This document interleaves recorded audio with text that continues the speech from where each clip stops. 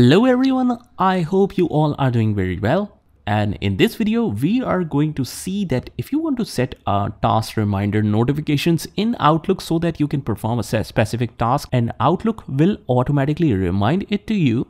So we have to do a couple of steps to enable that. So what we have to do is just go to the file menu right here and just go to the options from the bottom. And from here, you can just go to the task option right here. Just go here and it says change the settings that track your task and to-do items. So if you want to set some reminders on the task with the due dates, let's check this.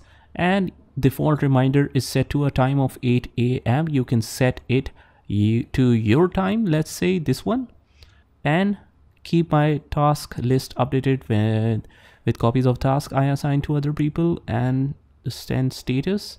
And some of the settings related to the task colors are here. Overdue task color is red, completed task color is checked, and something like that. So you can open the task in to-do app as well. Just click OK.